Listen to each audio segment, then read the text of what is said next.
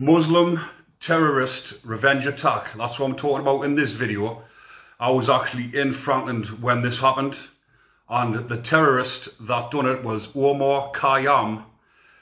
He was convicted for being part of the fertilizer bomb plot, which a lot of you will probably remember because it was big news at the time. And the lad that got hot oiled was Malla Cruddas from over Gateshead.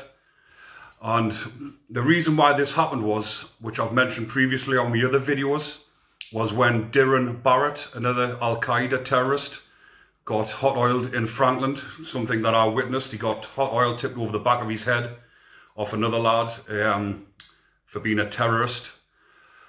And he got took off the wing, got put into hospital, and 2 weeks later, his friend, which was Omar Khyam, didn't want to be on the wing any longer. He wanted to get back down to Belmarsh, where there was more terrorists, because he must have felt singled out, being the only terrorist left on the wing in Frankland, and he might have felt vulnerable. So this day, what he's done, he's decided to take a revenge attack for what happened to his friend.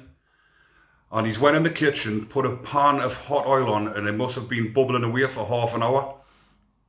And in the meanwhile, Malla was sitting at a table eating his, just having his dinner with two of his friends. Unbeknown to him, just tucking away into his scran, and the terrorist has come up behind him as he's sitting eating and just tipped the full pan over his head.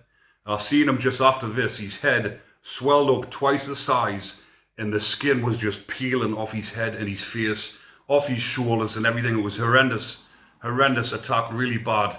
He got put in the showers, put in a cold shower until obviously the paramedics arrived, and he got took to hospital under armed guard, and he was in hospital for 2.5 weeks getting plastic surgery and getting treatment for his burns. But that was the Muslim terrorist revenge attack that happened. But you can imagine just after that there was friction on the wing, there was tensions, the fucking whole jail was in uproar. Obviously, both of the terrorists, Barrett and Omar Khyam, got moved out of the prison for reasons that you can understand, because it would have went off if they came back onto the wings. But yeah, I'll just leave that one short and sweet for that one, people. But keep liking and subscribe to the next videos, people. Take care.